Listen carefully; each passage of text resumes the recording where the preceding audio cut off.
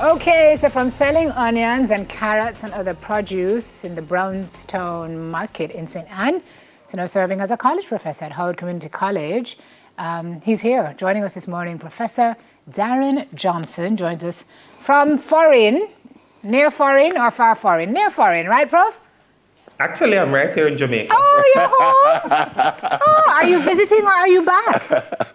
I'm visiting. Okay. Morning, sir. Good to have you. Good morning, Neville, of course. And good to see you too again. Yeah. I was on before I defended, and now I'm back as Dr. Darren Johnson. Ooh, it has a nice ring to it. What a journey you've been on, Doc. Tell us about those days when you were selling in the market during primary school, during high school, the stigma and everything else. But tell us how you lived that part of your life, and then we'll move from there to see how things changed. Of course, certainly. So, coming from Bunhill in Little Buxton, really humbling experience from a single parent. Also, my mom, Selma Green. I know she's watching now from Baltimore. Hard work was all I knew. She worked with one of the best lawyers in Brownstone, the late Ernest Smith.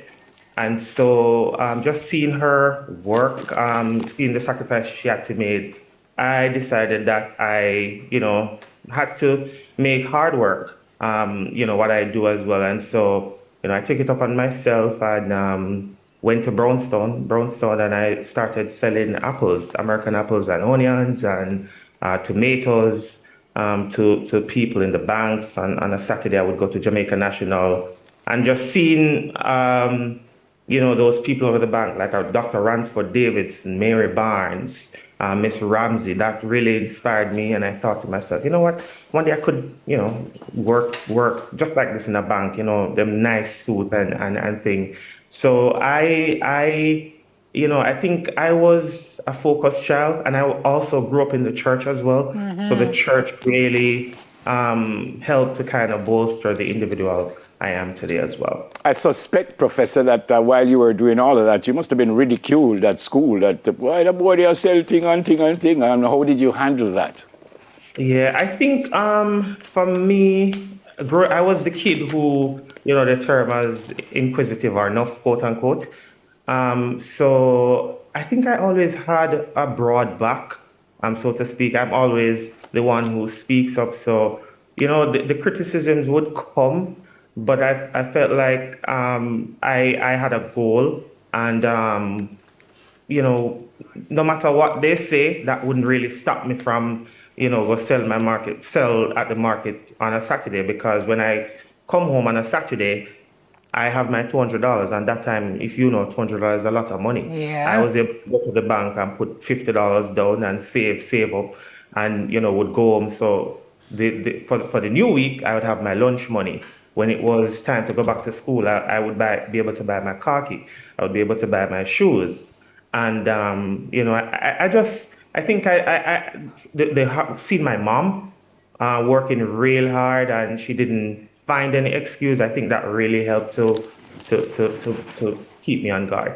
Tell us a little bit about your journey to professorship. You left here about Gallimore. You had 9 CSEC subjects. You later obtained a teaching degree from Monique Teachers College.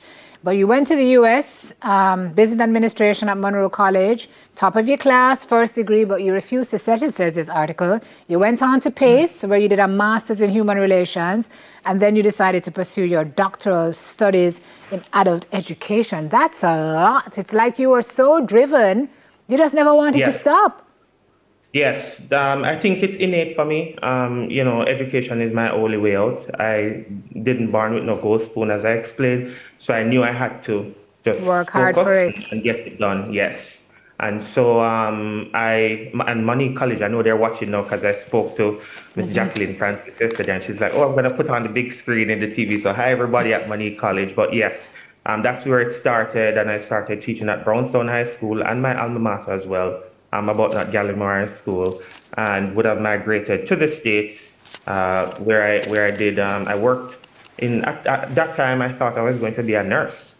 Interesting. So I was working as a CNA, nurse assistant in Maryland, and then some things happened, and I had to kind of leave that alone and focus stick to the evil that I know, which was teaching. Yeah. And so I taught in NYC public schools. I've taught in the charter schools, and I've taught at all levels too. And then went over to Monroe, did my bachelor's there, and went to Pace, did a master's as well, as you said, and started this EDD.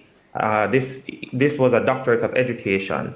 At the time, some things went down with my immigration status as well in the state, and I was stripped of my status. And so I had to stop that, but that wouldn't deter me. I think around March 2020. 2020. Yes. My best friend, and she's probably watching now, Dr. Tanisha Ingleton, she, said to me, Darren, all right, that happened, the delay, but go find a PhD program. And luckily, I was able to do my research and found this PhD program at North Central University that pretty much I wrote an essay and did what I had to do. I got a scholarship, probably about a $20,000 scholarship. That's a lot of money. And I had to start from scratch. Wow. With this PhD. How long is a PhD program? So typically a PhD program is anywhere from 3 to 5 years, but I completed mine in about 3 years. All right. I was one of the little MAGA ones on the front with Romy Virgo when we entered the All Together Sing competition. You still singing? In my bathroom. Tell me about that. Tell me a little bit about the All Together Sing. What was that like? I suspect that was the first time you were on television and stuff. What was that like for you? That and School's Challenge Quiz. So again, I was always a very involved student in high school. I was head boy, but I sung in church, so I was part of the choir as well. So I sung on the choir I think we came second that year with Rossi's and another one. I don't remember who it was. But yeah, we usually journey to TVJ on a Thursday. I remember the burgers from Burger King. Big up Sabrina, Oh my God. Sir Richard. Yes. But that for me, and I think I remember too when I passed GSAT. I, was fussing and, my mom was adamant that, listen, you're going to go to a Butnut Gallimore because it's a non-traditional high school. And I am glad she didn't change because she worked with people who could get me into your castle and all of that. My grade three teacher at the time, Miss Sanjay McFarlane, she consoled me and she said, listen, I got good grades too. So I was surprised why did I go Butnut, but going to a Butnut made me realize that was the best thing that ever happened to me. The exposure that they gave, the different things that they supported me with on my journey really helped me. So no mistakes. No mistakes along the way. So what's your word this morning, Prof, to the folks who have faced their own struggles and feel sometimes like the jinx? That's what you're going to say now? Yeah. Face their own challenges and feel like they want drawbreaks because they can't get it done and they want to give up. Of course, stay focused, keep at it.